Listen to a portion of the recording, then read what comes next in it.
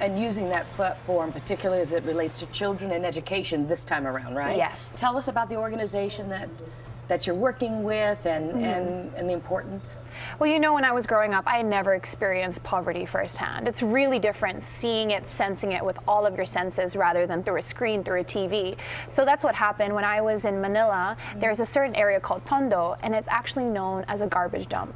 And most of the families there make their living from scavenging through trash. And so the children there, they're either pulled out of school early to help make ends meet in the family, or they never go to school.